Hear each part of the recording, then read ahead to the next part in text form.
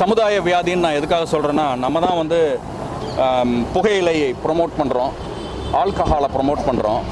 அதுக்கப்புறம் நம்மளே என்ன பண்ணுறோம், அந்த வியாதி 2 பேர் எடுத்துக்கிட்டிங்கன்னா கிட்டத்தட்ட ஒரு பர்சனுக்கு இந்த வியாதி வந்து அதனால தான் வருது. அதுக்கு முக்கியமான காரணம் வந்து இதை ஒரு சமுதாய வியாதியாக நம்ம நினச்சிக்கணும். அதாவது this is a social disease. So unless you understand cancer as a social disease, we are not going to prevent cancer. So what is meant by preventing cancer? Cancer வர்றதுக்கு முன்னாடியே அதை தடுத்து நிறுத்தணும். அதுக்காக தான் இந்த விழிப்புணர்வு முகாம், இந்த விழிப்புணர்வு வாக். அப்படின்னா என்ன அர்த்தம்னா, நம்ம இந்த வியாதி எதனால் வருது, கிட்டத்தட்ட இப்போ பார்த்தீங்கன்னா 30% பேருக்கு இந்த வியாதி வந்து வர்றதுக்கான காரணம் வந்து புகையிலையும் ஆல்கஹாலும் தான். இந்த ஒரு விழிப்புணர்வுக்காக தான் இந்த வாக்கத்தான் நடத்தப்பட்டது. அதை புரிஞ்சுக்கிட்டாங்கன்னா மக்கள் வந்து அதிலிருந்து மீள்றதுக்கு நல்ல வாய்ப்புகள் இருக்குது அப்படிங்கிறது தான் என்னோட. ஸோ ஆரம்ப நிலையில் இந்த வியாதியை கண்டுபிடிக்கணும், இதோட ப்ரிவென்ஷனை நம்ம இன்னும் நல்ல விழிப்புணர்வோடு எடுத்துக்கணுங்கிறது தான். Thank you. The need of the hour is cancer prevention.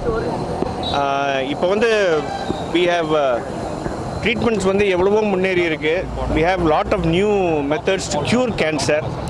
ஆரம்பத்தில் வந்து கேன்சர்னாவே அவ்வளோதாங்கிற சிச்சுவேஷன் மாறி இப்போ கேன்சர் வந்தால் குணப்படுத்த முடியும் முக்கால்வாசி கேன்சரை.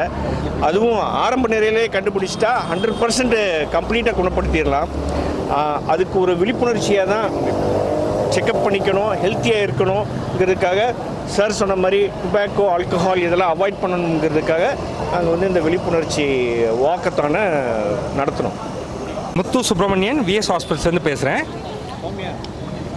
இப்போ இந்த கேன்சர் வாக்கத்தான் நடத்துறதுக்கு காரணம் வந்து பேசிக்காக கேன்சரை தடுக்கிறதுக்கு ஒரே வழி வந்து அதை கேன்சர் ஏர்லியாக டிடெக்ட் பண்ணால் தான் அதை தடுக்கிறதுக்கான ஒரே வழி. ஸோ அவேர்னஸ் க்ரியேட் பண்ணால் மட்டும்தான் இந்த கேன்சரை நம்ம தடுக்க முடியும். ஸோ இந்த வேர்ல்ட் கேன்சர் டேயில் உங்கள் எல்லாருக்கும் ரிக்வெஸ்ட் பண்ணிக்கிறது என்னென்னா, ஒரு 40 வயசுக்கு மேலே உட்பட்ட எல்லாருமே கேன்சர் ஸ்க்ரீனிங் அவசியம் நீங்கள் பண்ணிக்கணும். நமக்கு தான் நமக்கு கேன்சர் வராது அப்படின்னு நினைக்க முடியாது. கேன்சர் யாருக்கு வேணால் வரலாம்.